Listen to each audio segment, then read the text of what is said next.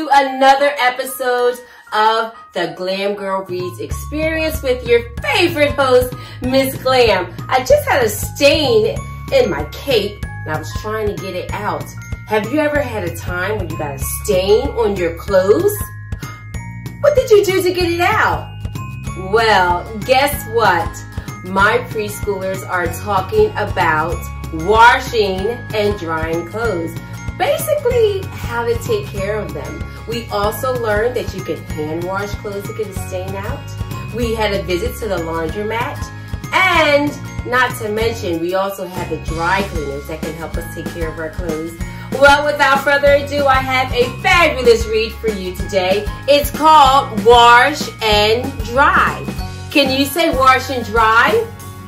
Oh, spectacular. It looks like you came today ready to go. Let's sing our morning song and jump right into our story.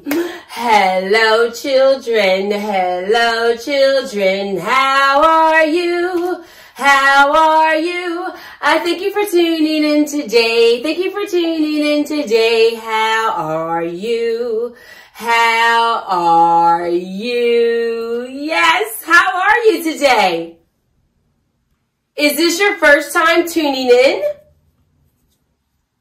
If it's not, you are an old friend of mine. If it is, welcome aboard and you are a new friend of ours. The story that we're going to be reading today is called Wash and Dry and is written by Trish Holland. Are you ready? Put your feet together, take a great big jump up, and let's jump into our book. 1, 2, 3.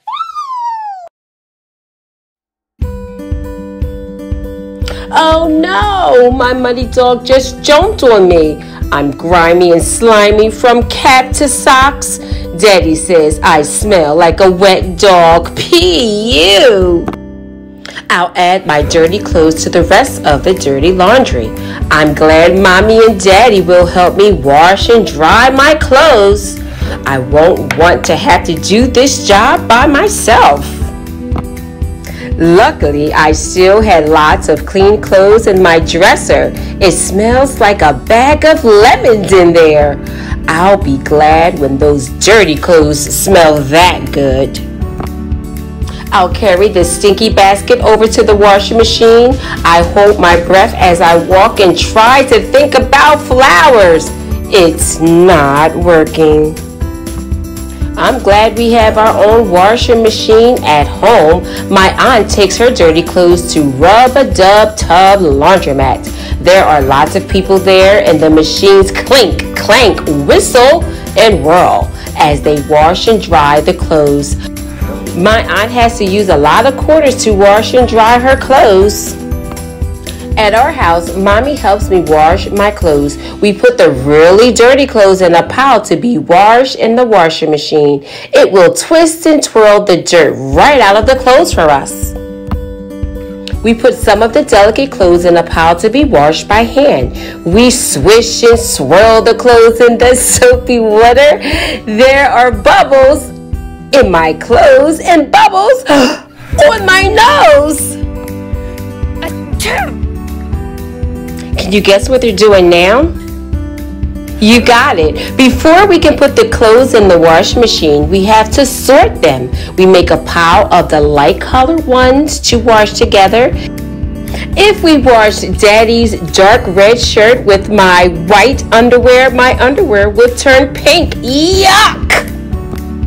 We make a pile of dark clothes too. If we washed my white socks with Mommy's dark blue pants, my socks would be baby blue. No way! We toss a load of dirty clothes in the washer. Then I shut the door. Mommy lets me pour dry soap powder in the hole at the top of the washer. Then I add the liquid fabric softener. Next comes the best part. I get to push the on button and listen to the machine start to work. I watch the sunny clothes slush around inside. I'm looking at my favorite book when I hear The washing machine signal tells me that the clothes are ready. They are clean, but still squishy. Daddy helps me with the next step, drying the clothes. If the sun is shining, we hang them outside on our clothing line. I hand Daddy the clothespins. The clothes will smell like the sun and wind when they are dry. When it's cloudy outside, we dry our dripping duds inside the house in the clothing dryer. They flip and fumble and flutter and tumble in the heat. The humming machine is warm. Even our cat likes when we use the dryer. Suddenly, I hear a buzz. The clothes are dry, but they are in one big tangle. We all help to fluff and fold the clothes. I like to fold the clothes into tiny triangles or silly circles. Mommy and Daddy fold the clothes into plain rectangles or simple squares. They don't play with the laundry. I think they're missing out on the fun. Some of the laundry needs to be hung up on hangers. Some of it needs to be ironed.